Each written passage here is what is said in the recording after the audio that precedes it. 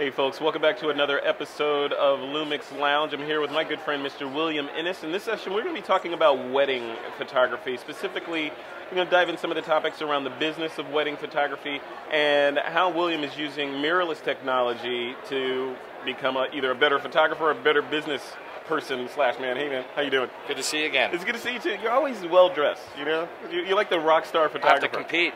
Hey, you know, well, you got to kick it up a couple notches. I'm going to work on that. All right, let's dive right into this. So, wedding photography. We've been talking to during this show. We've been talking to events photographers, fine artists, commercial photographers, all down the gamut. You're the first wedding photographer that we talked to, ironically, and we're at a PPA event, okay. Right? So, let's start from the mirrorless side of things. You and I talked a little bit before this session in that mirrorless wedding photography is essentially just wedding photography. It's the same thing. You're just using a different tool. How has it changed the way that you shoot it all by the? It does for a couple of reasons. First of all, it's lighter and smaller, so I feel a lot better after the wedding. So I don't. Your back feels better. I don't need a massage and a hot tub because I can bring more gear with me in a smaller space. Yeah. And then the features with the built-in 4K video and 4K photo sort of opens up a whole new world of doing some new things. So you're using 4K video? I am. Sometimes what I'll do is I'll put the GH4 when the bride's walking down the aisle. I'll set it up, pick a focus point, and have her coming down the aisle. And now I can either use that in a slideshow after, or I can pull still photos out and get the right moment. Maybe that's interesting, because that's one question that I've had, because I've talked to fashion photographers that shoot models that have been experimenting with 4K and doing the frame extraction thing. Talked to action or volume sports or volume photographers that are experimenting with that. You're the first wedding photographer that I've heard that's kind of doing that next generation thing. I'm doing that, and I'm also doing it in engagement sessions. It's really cool. I have a presentation here tomorrow, and I'm going to show this slideshow. It was a Christmas-themed engagement session, and the clients brought, it was in Los Angeles, so we didn't have much snow, so we brought fake snow. Nice. Yeah, and they're blowing this styrofoam snow. Yeah. And we did it with the 4K photo, and I was able to extract stills out of that and mix it in with the video in the slideshow. So now, as a business, are you still in the experimental phase with that, or are you actually marketing that to your clients? Marketing it. And how do you say? What do you say to them? I just basically have two engagement sessions. I have one that's $600, and I have one that's $900. And you just mentioned in there, it's in brackets that it includes video, and they always inquire, what does that mean? Then you get a chance to explain it to them and maybe show them an example on it. Yeah, that's crazy. So that's changing. That's changing. And changing sort of the profit that you can make, right? Yes, it adds new products that you're able to sell and market to clients, and again, differentiate yourself hopefully from the competition. Yeah. So let's switch gears a little bit and talk about the business of wedding photography. So the mirrorless things enable you to not have that backache after a long day and that sort of thing. But when you we have your website up here, and it's at innesphotography.com, right? Yes. So when we were talking before we started this, your website, you outsource a lot of stuff. I do. You outsource the design of your site, the logo, all that stuff. I do. What's your methodology behind that? Because a lot of photographers are like, I'm an artist, everything has to have my fingerprint on it. That's funny. That's what I'm talking on tomorrow. So I tell people, photographers, they should have two rates. They should have a shooting rate, whatever that is, 300, 350 an hour, whatever you want to use. Then you have to have like what I call the regular work rate, and you have to figure out what your own number is. I came up with a number of $75 an hour. So what I do is I put everything up against that $75 an hour. Can I do it cheaper? If not, out it goes. So editing, I sub out all my color correction, exposure correction.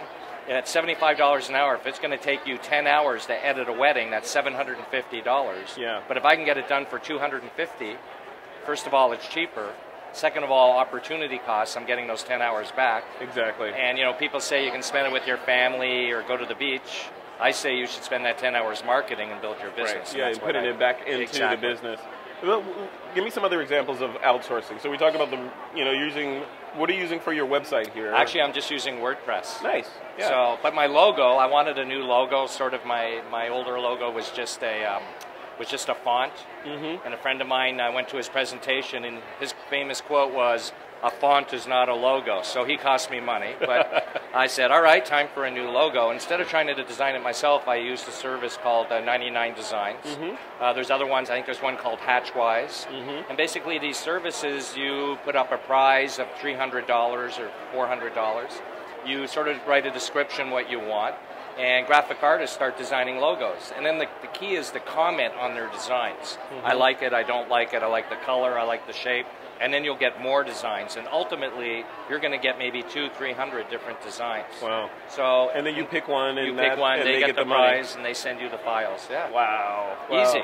Yeah, that's cool. So, as far as the overall structure of your business, is it just you? Is it you and your wife? Or, how does the structure work? I'm pretty well a one-man show, and that's another reason why I subcontract. So just being a one-man show, I do my own accounting, which I hate. What are you using for accounting? QuickBooks. QuickBooks. Okay. I have a love-hate relationship with it. I think most people do, but but I keep my accounting simple. I do have an accountant who does my taxes and things. But being a one-man show, last year I shot 35 weddings. Wow. And I'm on track to probably do that or better this year. So being a one-man show, wedding day I bring people. I have second shooters, assistants, but everything else I do myself.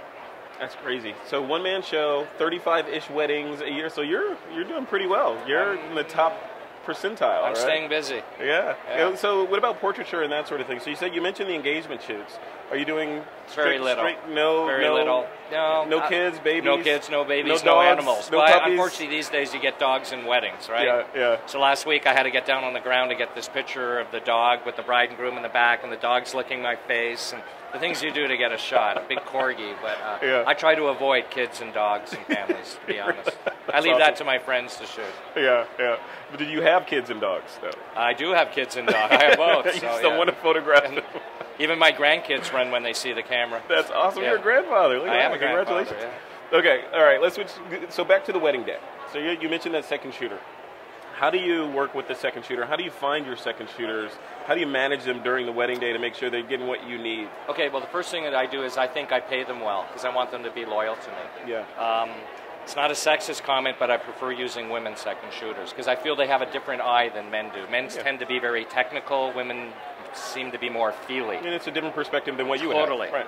I try to use people that have their own wedding business, but maybe are only shooting 10 weddings a year. Yeah. So I have 3 I use on a regular basis, and every 12 weeks I send them a list for the next quarter, what weddings I have, and they email me back what dates they're available, and then I try to share the love, to give them all a little bit of work. Yeah.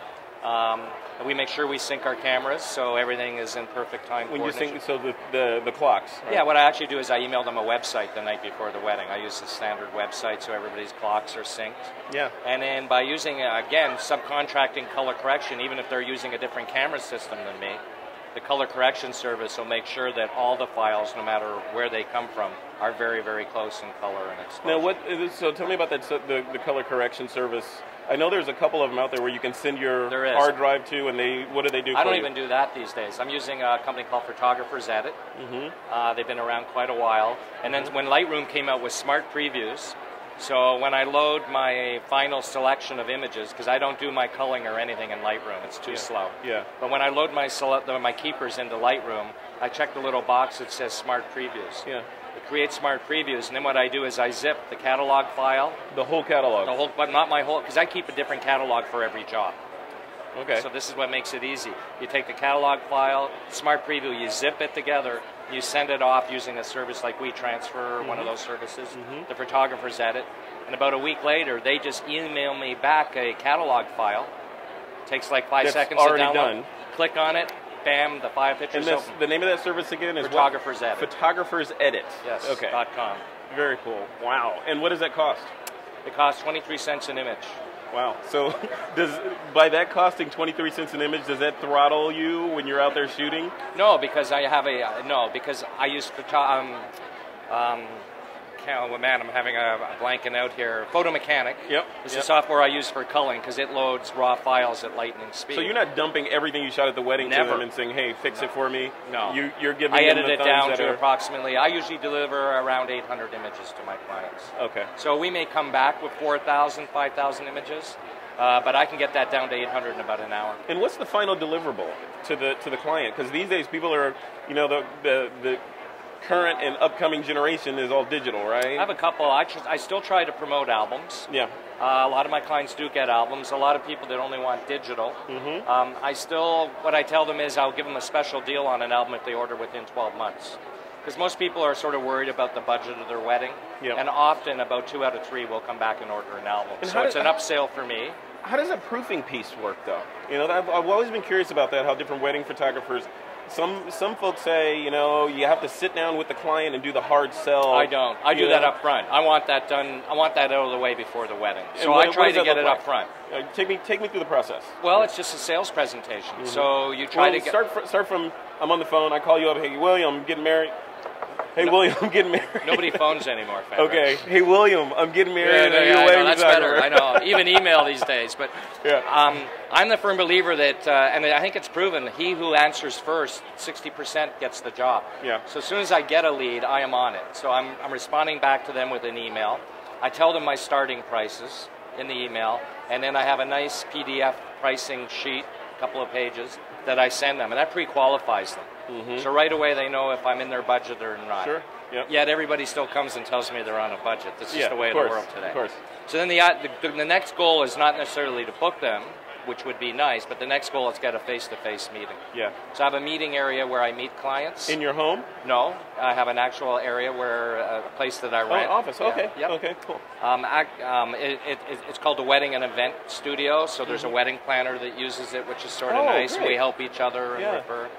And then you have a meeting, and then at that point you try to sell a higher package with an album. Yep. So I like to get it all wrapped up then. Although they could, add a parent album after or whatever, but it's just nicer to get that out of the way. I have friends who do the sales presentation technique. Yeah. You got to invite them back in. Right. You got to show them 800 images. It may take an hour or two. You're trying to sell them large wall prints. Sometimes they buy, sometimes they don't. There's two schools of thought. I like to keep it simple. Yeah. So that's how you get them in there. They agree on whatever package that you're gonna, that they want that fits their particular wedding. They agree on that. Do you take payment at that time? I do. I use an electronic service called ShootQ, which does my contracts. It's all electronic signature. There's no physical signature anymore. Yep. And I work it's called ShootQ. ShootQ. Yep. There's a couple of other services. And that's the letter Q. Letter Q, yes. Yep. And then I work in third, so a third retainer. It's important for photographers to use the word retainer and not deposit. Why is that? Because the deposit is refundable, a retainer is not. I like that. Yeah, so it's an important thing to know. And then I take another payment of 60 days before the wedding and the final 14 days before. It's really important to be paid in full before the wedding. And how do you get those? You have to get, hey, send me my second retainer. ShootQ has an automated email system, so 7 days before a payment's due, it sends out. And if they don't pay it, what happens? I get on them. And they have to be paid in full before the wedding day. Okay. All right. So fast forward, all the 3 payments have come in. So you're fully paid before you even step foot in there. I am. And are you paid before the engagement shoot, or how does that work? I would not do an engagement shoot without a retainer being paid. Okay. So you have some money before you go into anything. Yes. So wedding day comes. William's paid. You're happy. You're ready to go. Probably already spent the money. You show up at the church. That's the thing, an exit strategy from this business.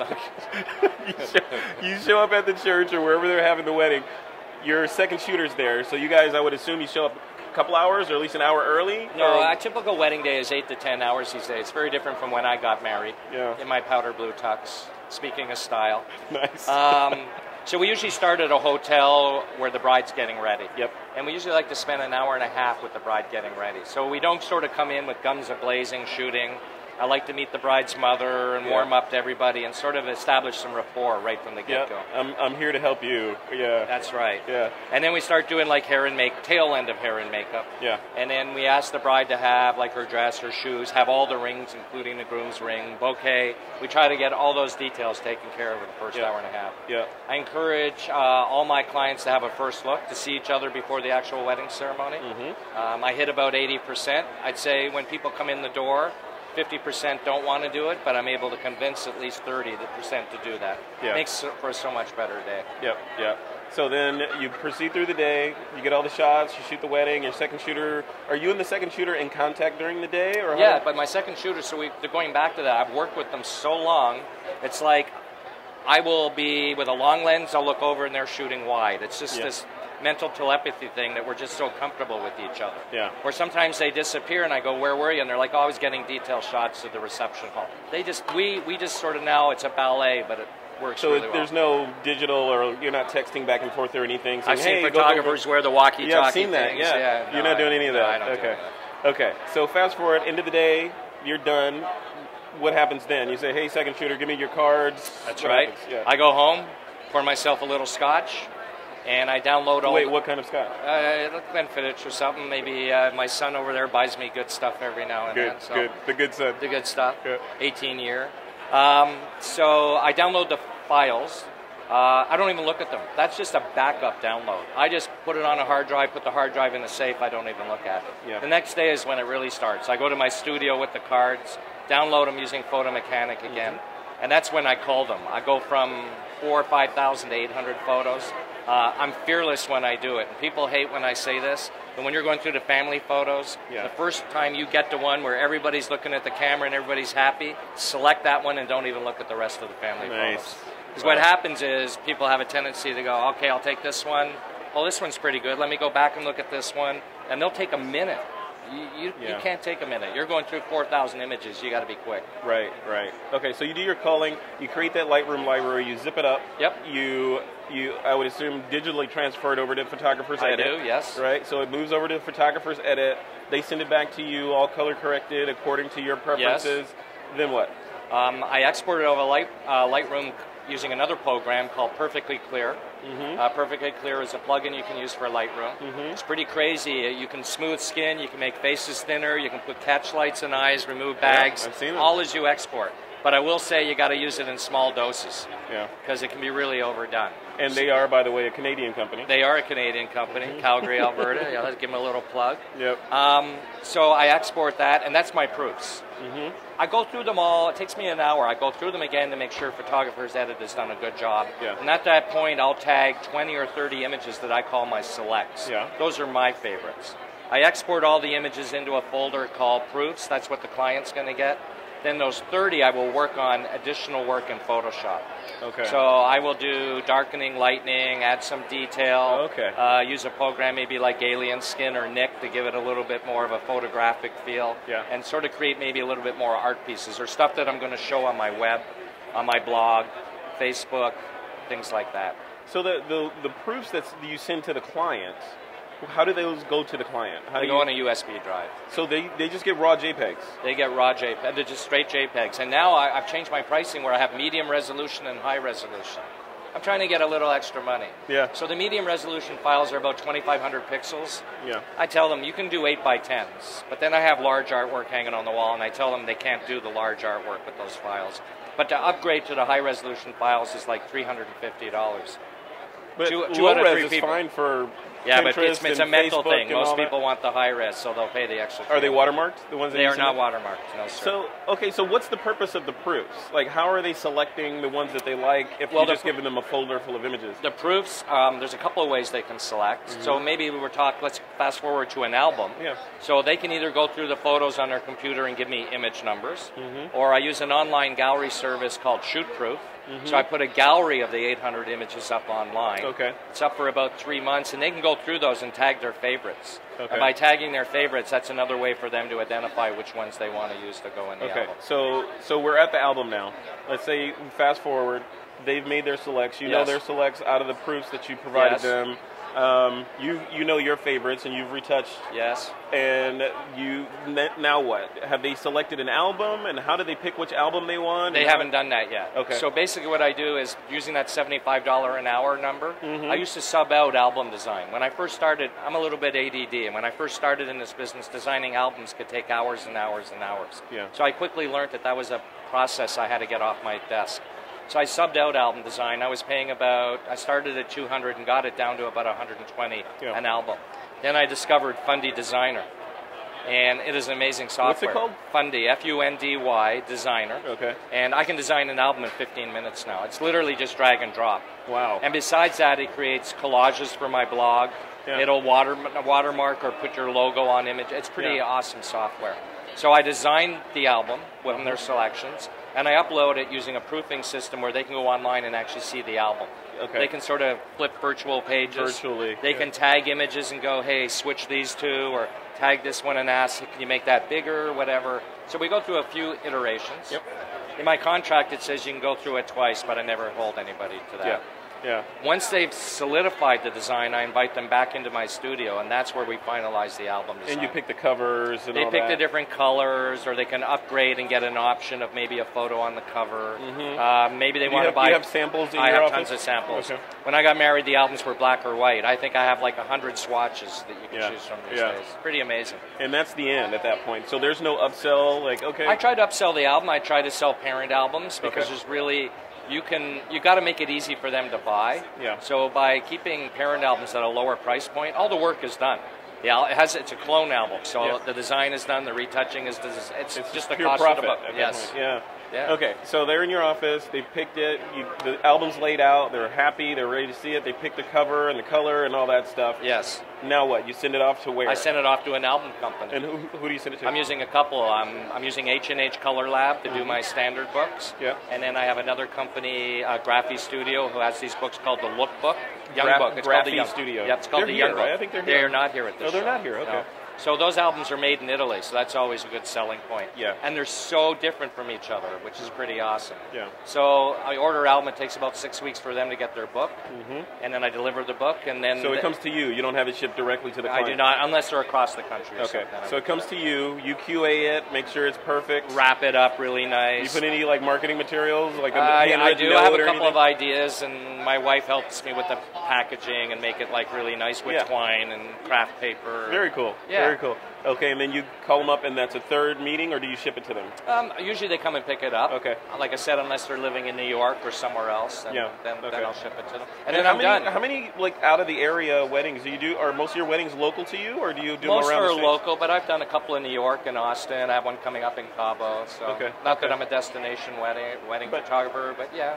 Yeah, if they want to fly you out there, you know. Pretty good. Yeah. Okay, so then that's it. It's over after that. That's it. They go off. They have babies, and they hire another photographer to photograph the babies. I refer somebody. Yeah, you refer somebody for that. Yeah. Wow, that's great. So what? Okay, business-wise, on that whole flow, time-wise. Well, that's a great question. Yeah. What are we looking at here? I really wish it was 6 months. Yeah. Some clients are slackers these days. I've had people take 4 years to get a wedding album. 4 years. That's but my you're record. paid up front, though. I'm paid up front. So you're not waiting 4 years for the check. And then, unfortunately, some people get divorced, never come back for an album. Right. But 4 years, and finally I convinced her just to let me design it and do it and ship it to her to get it off my plate. I think what's changed in this business is when I first started, and then people who shot film would deliver physical proofs, 4x6s, and because of the expense, people would only deliver like 300. Right. So it was easy to lay them out on a table and go, I want this in my album and this in my album. Yeah. Now with 800 or 900 digital files, and you got to open each one or go through a system online proofing, and I just think it's harder. And after people get married, life happens, right? Right. You know, careers, babies, family, whatever, and it sort of gets kicked to the side a little bit. Wow. Wow. Okay, so then price-wise, you mentioned your hourly rate, so $75. That's kind of what that's your benchmark for your time for these tasks that you don't want to be doing. For tasks, not for shooting, but for tasks. So what are we looking at ballpark for all in on a wedding? Like, if we want to hire you and it's a medium-sized wedding, how much? With an album, medium size, with an album would be between $4,500 and $5,500. And how did you come to that number? It's very important that you don't get caught in the trap that you check out all your competition and try to price yourself just below. Yep. You really need to understand what your costs are. And if you buy something, you should be selling it for about 3.3 to 3.5 times the cost. So if you buy an album from an album company at $300, it's really not $300. Yeah. You also have to figure out what it took you to retouch those photos, how long it took you, and that's costs that you need to build in. So maybe your final cost is really $700 for that album. Then you should be selling that album for $2,100 to $2,500, and that's the a la carte price. Obviously, with packages, the more you give, the more you discount to try to push them to a higher package. Yeah. Well, this is helpful. So we've gone through the whole process, right? So from soup to nuts, even how you get your website built, all the way through to final delivery of the album and pricing and all that. So for the photographers that are watching this out there that are like, you know what, hey, I want to get into this wedding photography thing. I feel like I have the chops, I got the gear, I understand it. What advice would you give for those folks that are looking to jump into the business? I think they should second shoot some weddings, which is very difficult because I get 5 emails a week of people wanting to second shoot with me. And when I first started, I tried to help a lot of people or assistants. I get a lot of 18-year-old kids, and sometimes somebody just hits a right tone with me, and you give them a chance, and they turn out to be good. They need to be persistent. You're going to hear a lot of no's, but eventually somebody will, and you should really maybe offer to do it for free. I call them tag-alongs. So sometimes I'll bring people along, tell them, hey, stay out of my way. And watch. You can take some pictures and sort of like build a little bit of a portfolio and really get to know the timing of a wedding. Because weddings have a certain ebb and flow to them, and you really need to sort of be ahead of the curve, knowing what's going to happen next, to be in the right place to get the right image. How many weddings do you think you've photographed so far? I don't know. I've been doing it 8 years, so hundreds and hundreds. Hundreds and hundreds. So you're pretty much an expert, I think. I may be getting there a little bit. Getting there. But you know, that's the great thing about this. You never really become a sensei. There's always something to learn. That's why I love coming to these shows. Everything keeps changing. Everything keeps changing. There's always something new, a new, better way of doing something, a new piece of software, new gear. You really have to stay up on it. So what's next for you? What's next for William Innes in the photography world? Well, I don't know if you know, but I also speak on travel photography. So I tell people I didn't know that. I have a program on travel photography. So I like shooting weddings, so I can travel. So last year we went to Morocco and we went to Prague, 2 different trips, and photographed there. And didn't pay a dime to go, right? I didn't. We shouldn't talk about that. But, it's pretty cool how it works. And then this year we're going to do Cambodia, I think. That's crazy. So I try to squeeze it. Like a weekend I don't have a wedding, I take 9 days and go. So that's for me. That's awesome. So your website is Innes Photography, INNES photography.com? Yes, sir. Thanks a lot. Awesome. It's a great conversation. Great being here. Always a great conversation talking to you. Thank you, Frederick. All right, that's it for this session here at the Lumix Lounge. You can check out this video and all of our other videos at lumixlounge.com. My name is Frederick Johnson. We'll see you in the next one.